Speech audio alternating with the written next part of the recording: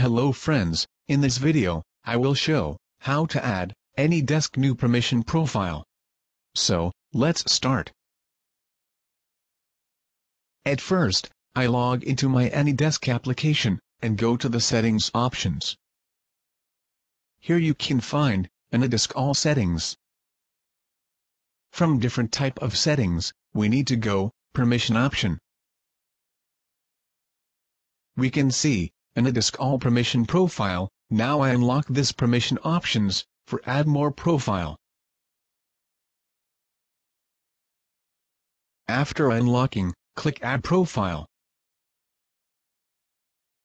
We can see, after clicking Add, new permission profile is created. I need to set up password in new profile. I already add 3 profile, and we can set up password and remove password from this options. At a time, we can remove profile from here. Type password, click Apply, and password settings is done. We can give access to remote device by using different type of profile permission.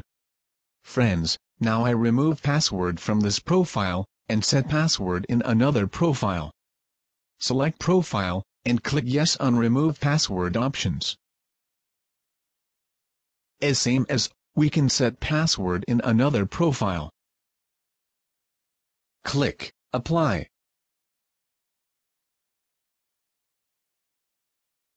After creating permission profile and set password, your access into remote device is controlled by this profile and password.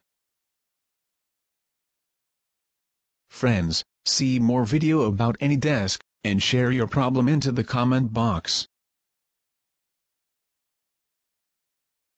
Thanks for watching this video. Please, like, comment, share, and subscribe to my channel for more new tech and ICT related videos.